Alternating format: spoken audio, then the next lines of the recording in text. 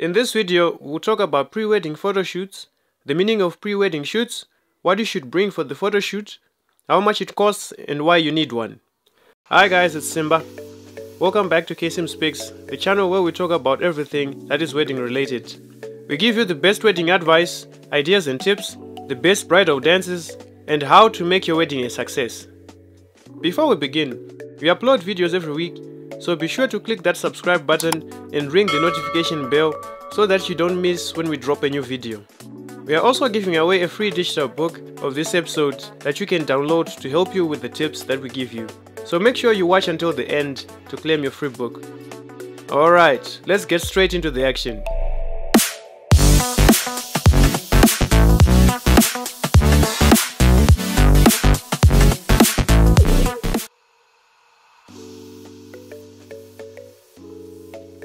There are so many words for this: engagement photo session, pre-wedding photo session, a pre-shoot.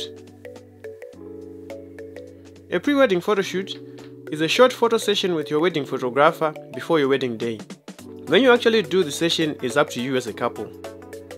The main aim of the pre-shoot is to get used to being in front of the camera, build a relationship with your photographer, and receive romantic photographs that you can use to create a guest book, invitation cards, bottled water, branding. The list is endless, guys. Getting to know your photographer is very important, as well as the photographer getting to know you as a couple as well. You can spend a little bit of time in a low pressure situation talking about overcoming your fears of getting photographed and rehearsing the role of being models in front of the camera. I've seen a lot of couples who say or believe that they don't come out well on pictures. The pre-shoot will take away all these fears and doubts.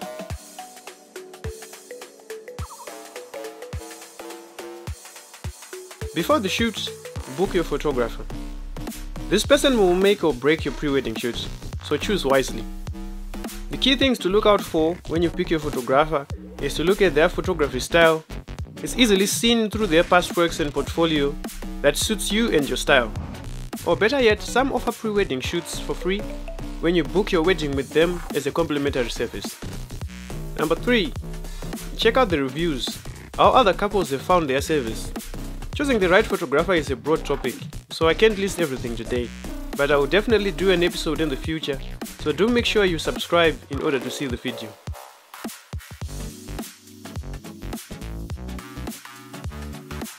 Once you have found the perfect photographer, the next critical element will be the location. Be it local or overseas. Talk to your photographer and share with him or her your vision for the shoot. With their experience, they should be able to help you narrow down a few locations and propose timings for the shoot that would maximize the natural light at these locations.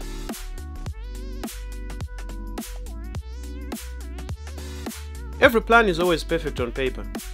However, you might need to come up with the plan B too, in case wet weather or other unfortunate circumstances cause your plans to change on the day of the shoot.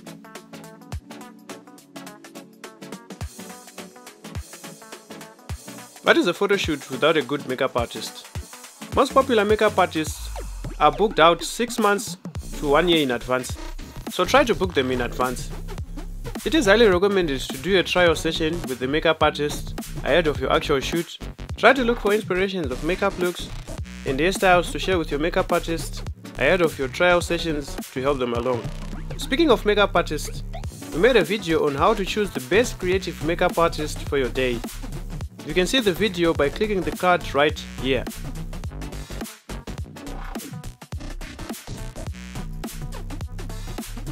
Depending on the hairstyle you are going for, your makeup artist may ask you to make certain changes to your hair prior to the shoot. For instance, dyeing it a different color to help highlight the braids, etc. So make sure you book your appointment with your salon ahead of the shoot. You should also book your manicure and pedicure. This might sound like it is too much, guys, but trust me, all these trials will contribute to you having a smooth wedding in terms of service providers. You have a limited amount of time for the shoot, so it is a good idea to prepare ahead for the poses that you find less cheesy or awkward for you and your partner. This is extremely helpful if you are camera shy. Practicing before the shoot can help you get used to it ahead of the actual day. To further help you along, you can check out a great website called Pinterest. I've seen a lot of ideas there in terms of poses. I will also leave a link in the description below of a pre-wedding shoot we did that we uploaded on Pinterest for you to see.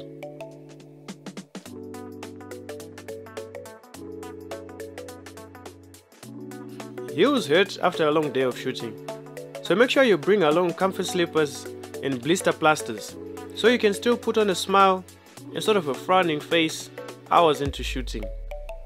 Water is life, like they say. As the day progresses, you might get thirsty, so having a bottle of water ready can be a lifesaver.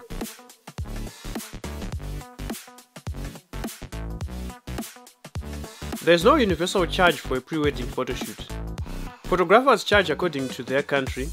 However, the charges vary based on different factors like shoot location, duration, concept, equipment used, and so forth. So for destination pre-wedding shoots, a couple usually has to bear the travel and accommodation charges.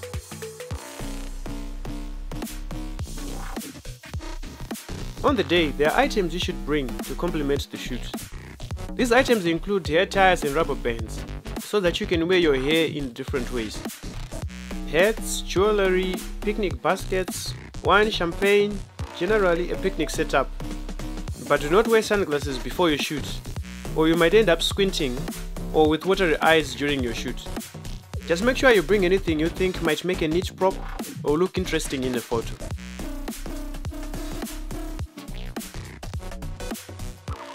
There isn't a dress code for pre-weddings. However, make sure you wear it for the location. When in doubt, always bring extra clothes that you can slide into. These days you see couples wearing matching outfits or custom t-shirts, African prints, like those ones you see people wear on their lobola days. Stick to something classy. Coordinate your clothes, wear clothes that you are comfortable in, and also play with colors. Speaking of lobolas, we made a video explaining the lobola process and the rise of lobola photo shoots and outfits. You can see the video by clicking the card up here.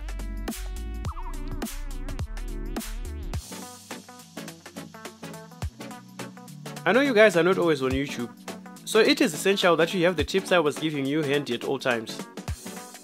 So I will leave a link to the free PDF that is everything contained in this episode.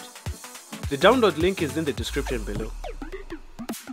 Apart from pre-wedding shoots, some photographers offer a pre-wedding video that they can incorporate into your wedding invite as well. If you need an idea of this, I will leave a link to the pre-wedding video we did a while ago in the description below as well.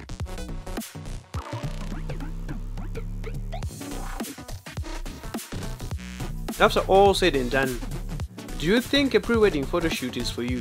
What if you are on a tight budget and your wedding package does not have a pre-wedding shoot? Would you actually fork out money to have one? Or chances you didn't know about pre-wedding photo shoots, would you be willing to have one? If you got married at a time where there were no pre-wedding shoots, would you be willing to do a post-wedding shoot? Let's continue the discussion in the comments below. I'll be waiting for you guys. I certainly love weddings, and I hope you guys do too. If you have a video suggestion that you think I should do that is wedding related, let me know again in the comments below, and I'll be happy to do it for you. As always, thank you for watching, and I'll see you in the next video.